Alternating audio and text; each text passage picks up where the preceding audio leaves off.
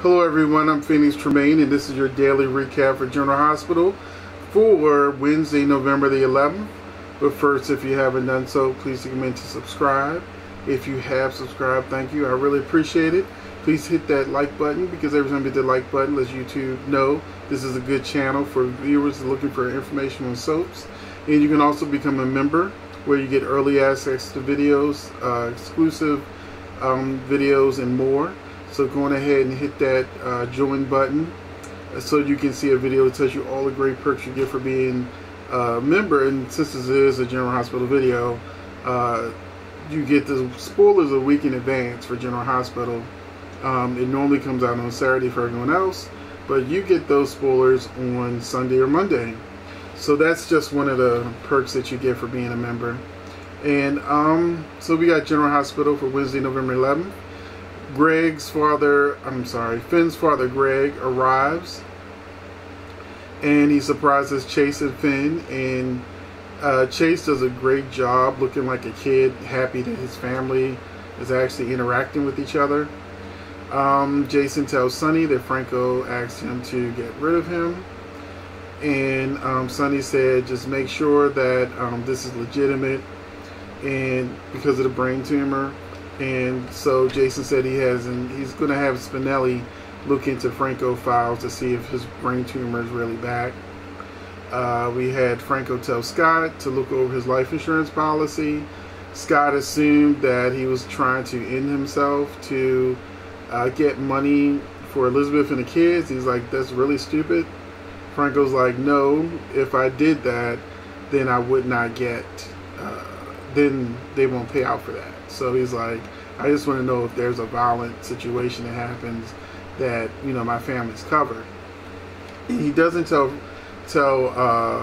Scott why, but he does at the end of the episode tell Liz that the tumor's back. Dante turns on Peter's computer and all his offshore account files are just sitting there open. Really? He didn't even have to look for the files. He turned the computer on and he didn't have to find a passcode. It wasn't, his screen wasn't, my screen is password protected. And I don't have offshore accounts. So, you know, he don't have a passcode or anything. And he's just able to go in there and find these confidential files, and he's able to copy them. Even when Peter arrives, he's able to tell some cover story about, oh, there was some cybersecurity issues, and I was just checking your computer to make sure it wasn't tampered with. And I'm like, that makes no sense. Peter's too smart for that. Why wouldn't Peter call cybersecurity just to verify that Dante was telling the truth? But that wouldn't move the storyline forward. Finn tries to get along with his dad. And then Taggart shows up at Sonny's coffee house without a disguise. This is one of the things that really annoys me. And it's not just soap operas.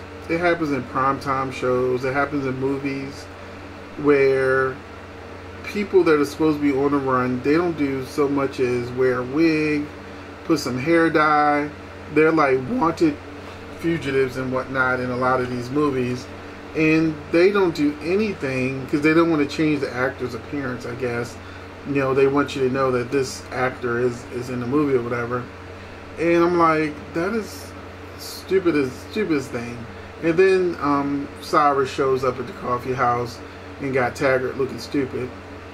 Cyrus doesn't see Taggart, but he could have easily seen Taggart walking into the coffee shop because he came in not long after Taggart, who didn't even have a hat on.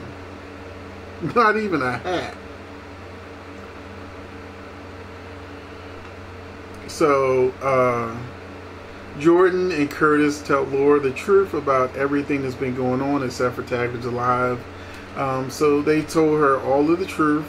I thought Laura was in on it. She's been gone so long, I just assumed she was in on it.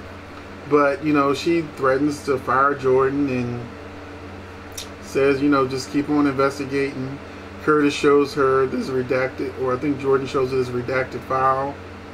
And the redacted file, Laura looks at it, turns pale white, like she just seen a ghost or something.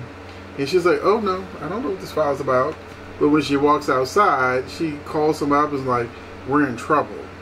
I'm assuming she called Robert because I don't think, well, she can't call Luke because he lives in Switzerland, I think.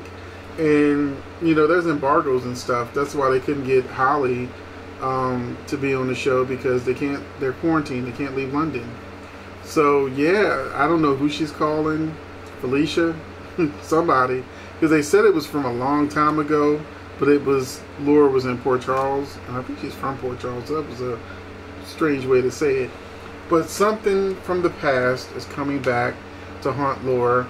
The only thing to me that would make her look like that would be, I'm about to say Stefano, but Nicholas' father, I can't remember his name, right? Stavros. Anything involving Stavros usually makes Laura have that look. But according to the letter, it's somebody that Cyrus loves, and Stavros is probably dead for like the second or third time, so I'm guessing it's not him or Helena. But we're going to move on. Finn's father tells Anna and Finn that he's staying in town. He's going to be at the Metro Court. Lulu tells Maxie that she's afraid to get close to Dante because he could get PTSD again and feel like he has to leave. Valentine and Anna decide to keep the secret from Peter and Finn because Valentine tells Anna that, let's not tell Finn either, because Finn may feel obligated to tell Robert or Peter or whatever. I'm assuming that. Laura is shown. That's everything because I went out of order. But that was everything. Let me know what you thought about this episode of General Hospital.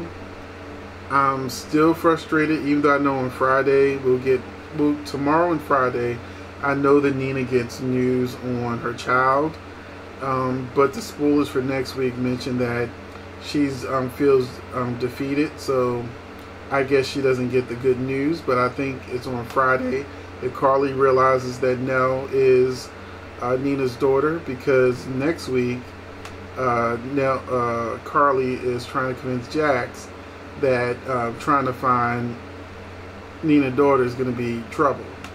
So that was the episode. Like I said, let me know what you thought. Are you ready for the Nell news to come out? It's inching closer and closer. I need it now. And also I need Finn to find out Chase is his son.